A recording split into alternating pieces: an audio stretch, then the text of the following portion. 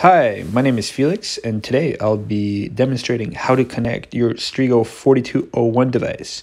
So if you press the red power button for about 2 seconds, you can see that your device will turn on, as you can see from the screen. You have to wait about a minute for your Strigo device to get the GPS fixed. You can see a little GPS flashing. Once you have that, it'll read the SIM, and it will then go into the pointing mode, as we can see from the screen. The pointing mode, you'll get two different values. So you'll have the azimuth, southwest, and you'll also have the elevation, EL. So you can see here EL 26.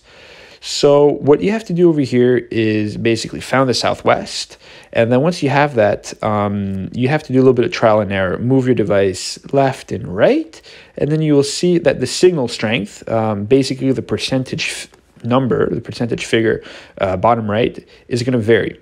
The arrows in left of the percentage is basically the same signal strength measure.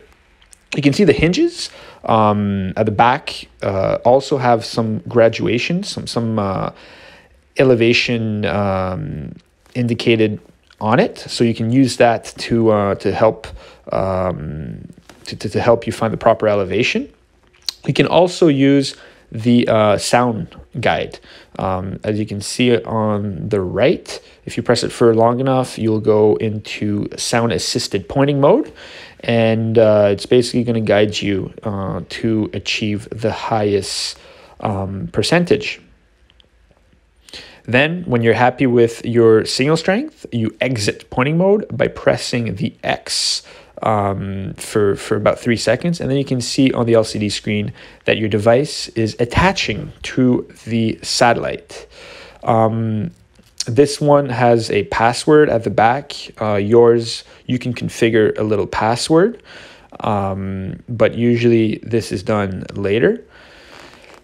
And then you can see that about 30-second wait, we are data ready and going into data exchange mode.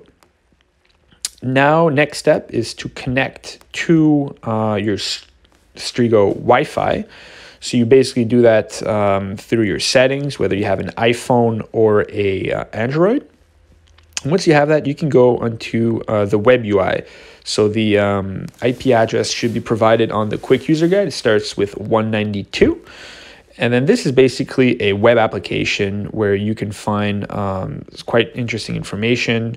You can actually see your data usage. You can see your signal strength. So over here, we've selected data usage, and this is similar to an odometer on your car. You can reset your trip and basically see how much data you consume in the session.